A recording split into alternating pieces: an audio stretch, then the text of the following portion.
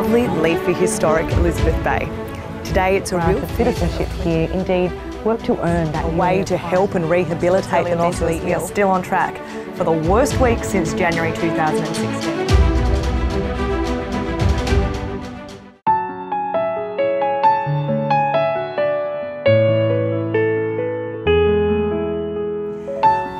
This is lovely, leafy, historic Elizabeth Bay.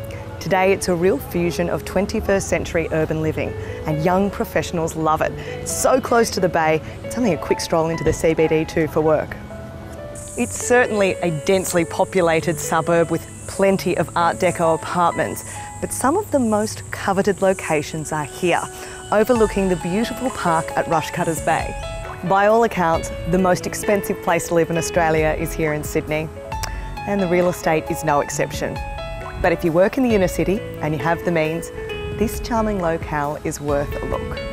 Are you liking the look of this area? If you can find an apartment with a bit of space and perhaps even views like this, maybe Elizabeth Bay should be on your shopping list.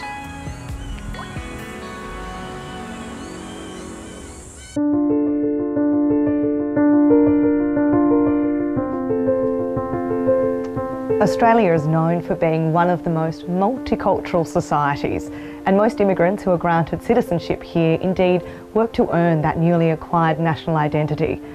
And they come from all walks of life. One such immigrant is Lynn Ye, who came to Australia when she was just 19 years old with her family from China.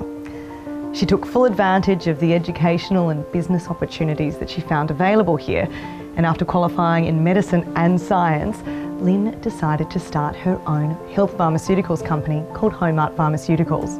Well, fast forward 25 successful years and that business now employs 100 people. And Lynn's made sure that she's contributing back to the diversity of her community by employing people from different ethnic backgrounds. And outside of work, she's giving back to the country that has presented her with lifelong opportunities by supporting Food Bank and the Royal Flying Doctor Service. Just like Lynn, there are thousands of successful immigrants who contribute positively towards the growth of Australia's economy, and tonight we're going to hear some of their stories.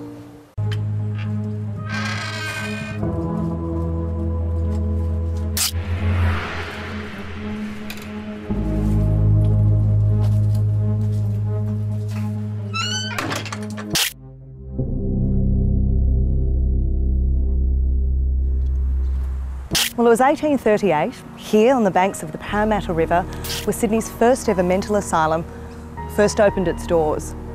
It was called the Gladesville Mental Hospital, and locals referred to it as the Tarban Creek Lunatic Asylum. What started out as a way to help and rehabilitate the mentally ill soon turned quite sinister. This facility was built for 50 patients, but by as early as 1844, there was 150 inside those four walls. And then there were the rumours. There were rumours of abuse, there were rumours of restraint of patients for hours upon hours, and deaths. An awful lot of untimely deaths. Such was the stigma of mental health at the time that the families of those deceased patients would often decline to collect the bodies. And as a result, here beneath me is a mass grave of 1,200 patients. It's no wonder that they say this is the most haunted site in Sydney.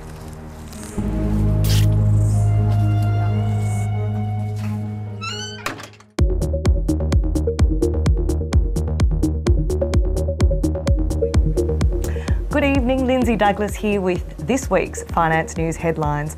Well, the market was 0.6% lower in early trade on Friday, and despite clawing back most of its early losses, we are still on track for the worst week since January 2016. Heavy losses in oil prices overnight weighed on the energy sector, and they've been down about 1.5% for the session. You can see that in Santos, Oil Search Limited, Woodside Petroleum and Origin Energy, who are all down between 1.15 and 1.76%. Macquarie Group shares have turned around after a very rough morning, ending the day flat at 115.53. Gold miners were amongst the only to enjoy gains on Thursday's plunge, and a slight rise in copper and iron ore overnight has spread some joy to the other big players. Well, BHP, they're up 1.32% to 33.84. Rio Tinto, they've gained 1.85% to 78.03 by 4:30 this afternoon. But for all the news, join me in the late night program this evening. See you then.